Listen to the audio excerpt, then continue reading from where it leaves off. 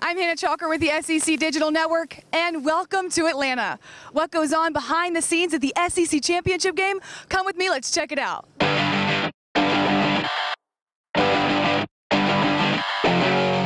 I'm right outside the Alabama locker room where Nick Saban and the Crimson Tide will make this walk down to the Dome tomorrow at 4 o'clock. Follow me.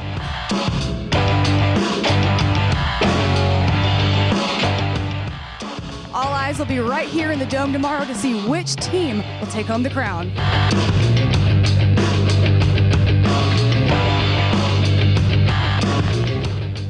If you're not here to watch the game, you're going to be watching it somewhere on TV. They've given out over 1,000 media credentials, and let's see how they're setting up. I'm here in the CBS Sports Room. They're going to be bringing this all live to you tomorrow.